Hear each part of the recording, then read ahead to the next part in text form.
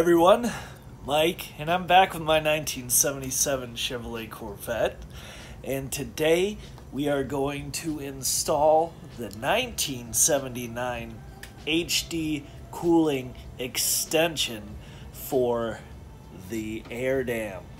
So, many of you will not have heard of it, but on the 1979 Corvette there was an option for the air conditioning called HD cooling.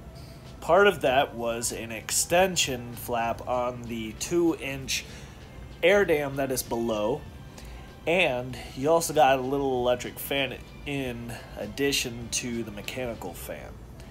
The radiator was a little bit beefier as well, but that doesn't mean we can't add the extension on my 1977 here. And from experience out there that I've already heard, it makes a huge difference in cooling on the highway.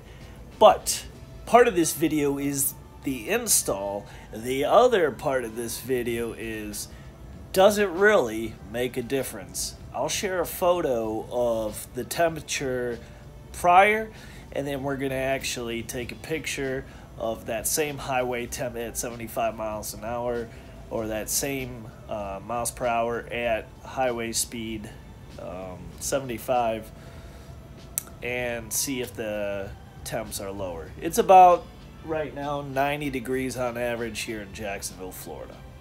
Alright, let's get to it.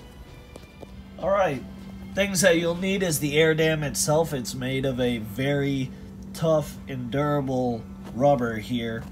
As you can tell, it's got a core. I believe it's made of copper. However, it's still malleable. This is the original replicate of the 79 Air Dam Extension, and it'll give about 5 inches. It mounts right to the air dam itself and allows greater airflow up into the radiator, condenser, transcooler, the whole works. So you'll need that. You'll also need a drill for the holes. And instead of rivets, which originally were placed on this, I'm going to use stainless steel nuts and bolts. Yeah, it's my choice. Alright, so then you're gonna need, if you choose to do it this way, I chose 7/16 for the nuts. Alright, so let's get to it. Boom. Less than 10 minutes, the extension is on. Now, some of you might be thinking you can just make your own out of aluminum or whatever and it'll look better, and that's great and all, but the issue here is that this has to have some flex to it. If there's road debris, if you scrape going over something, you don't want to damage your extension. So this extension, the old the original air dam was only down to here, is about 2 inches.